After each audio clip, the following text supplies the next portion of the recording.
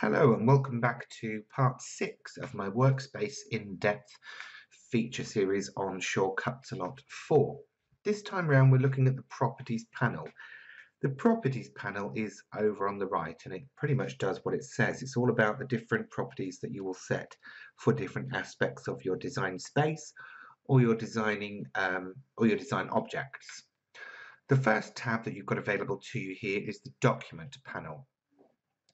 Here you'll set the size of your cutting mat and that will be reflected on the screen as well. So if I change that to the 12 by 24, you can see that now that's basically twice as long as it is tall. I can change to work in landscape mode if I would prefer to. And obviously, as I say, that's relevant when you're working with rectangles rather than with squares. Again, you've got the 8.5 by 11, the A3 and the A4. These are common size cutting mats for majority of cutting machines, but you've also got the option to set a custom size if you have something that's not within those parameters. The units of measurement can be changed from inches to millimeters or centimeters, and that obviously gives you the option to work in a format that you're used to and understand. We can choose to hide the grid if we want a nice clutter-free workspace to work in, or we can keep that on. And we can also change the number of grid lines that are available to us and also the number of subdivisions that there are available. So we can get as many or as little of those going on as we want. Now these two options down here will only be relevant if I have a shape on screen. So if I just quickly draw one in there and zoom into that selection, what we'll see is, if we go back to the Documents panel, is that the Workspace Alpha changes the transparency of the objects that are on your mat. So we can have it 100% opaque or totally transparent. Shortcut to that would be Show Outlines Only as well, or we can sort of drop it down so that we can still see the grid through it. Useful if you're going to align things in any particular way. I'll just restore those to their defaults.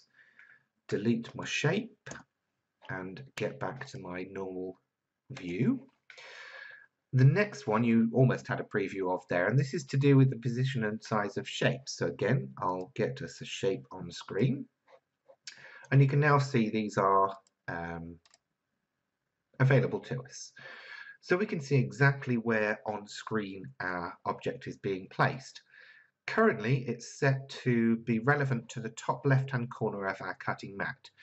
So X is across and Y is down, and at the moment we can see that that corner is exactly that distance in from the left and that distance down from the left. So we can nudge those to be, wherever we want them to be. We can even change the orientation or handle of that alignment tool. So I'm aligning the shape to the exact position of that center mark in this shape. Again, very, very useful and very, very flexible tool to have. What you will notice though is if you do 0 and 0, so it's no inches from the left, either down or across, then this center point will be directly over the corner of your cutting mat. So if I do that for you and show you, that'd be easier than telling you.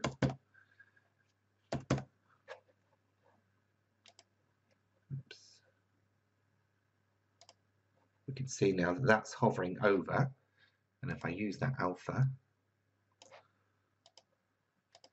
you can see now that that's hovering over the top left corner.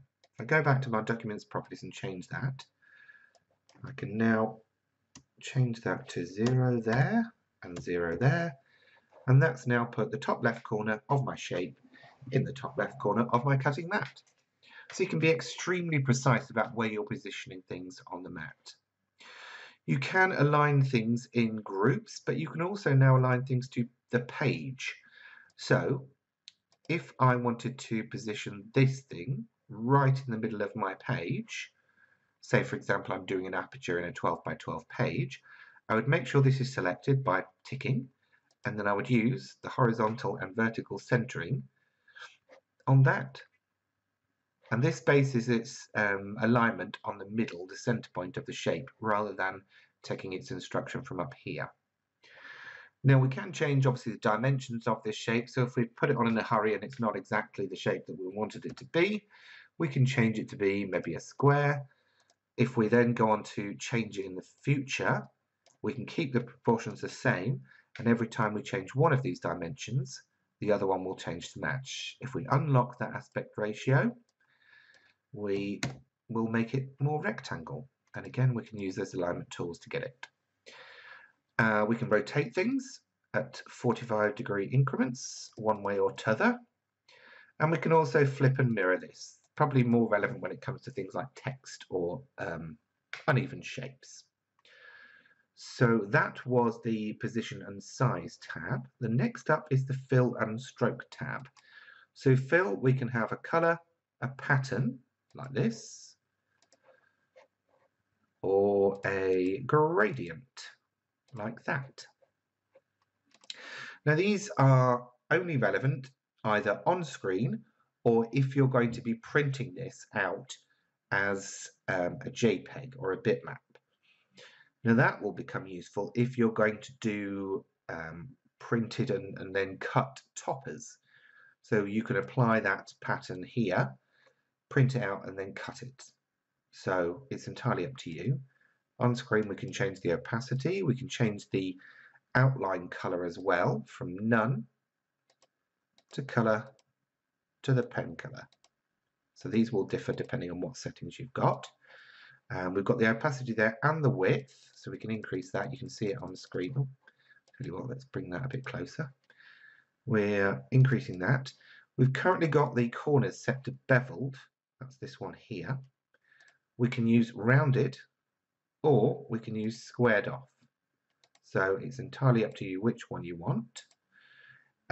We can choose different end caps as well, so that we can get different combinations of lines. We can do dashed in all sorts of different ways. We can change that dash as well. So that's really all about creating things for either printing or for reference on screen. Next up, we've got the Style tab, and this is all about shadows and blackouts. You're probably used to these if you've created any offset tools in the past or offset lines. We can change these, and these will give us the extra size that we need on those individual shapes. It's not a huge amount of difference here. Here you can choose how you want the shape to be handled when sent to the cutter. You can either cut it or draw it. You can print and cut, or you can print and cut and print. You know, various combinations that are available to us. Next tab is the text tab, and we can choose whether we show all of the text fonts, favorites, or just things in this project. We can choose from the list of available fonts. We can add fonts to our favorites so that they will appear in our favorites list. We can do basic formatting, bold and italic. Alignment, we can go from left to center to right. And as I've shown you before in a previous video, we've got all of these different adjustment tools as well. Now the last two tabs are further down, and these are, first of all, layers. Layers are great if you are doing extra shapes and things that need to be on top of each other. So if I layer that on top of that, put in a new layer there, layer another one on top of there. So each of these now has a layer in which it will sit. That means I can deselect things or make them disappear for a few minutes. I can lock them so that anything I do to the other two shapes will not make a difference. So if I move these across, you can see that the one that was locked doesn't move, doesn't budge. So if you've created a design and you think, yep, that's the one for me, we'll leave that as it is. We can give each layer a name. So I'll call this one top rectangle. We can assign a color to it, and we can show or lock it. Show or lock are these two here as well. So it's whether it's seen on screen, whether it's editable or not. And we can see our name there. So if we have a lot of things going on within one design, we can start organizing ourselves better. And the last thing is a little hint section. So every time we select a tool or do something on screen, we've got lots of handy hints here that we can cycle through and work through, and just generally help us to understand the tools that we've got available to us. Okay, so that pretty much rounds off our properties panel. Lots of things to get involved with there, but only really relevant as you're working in the software. Do join me in the next video where we'll be taking a look at the virtual mat and everything we can do in that area. For more hints, tips and tutorials, please subscribe to my YouTube channel or visit me on any of these social networking sites.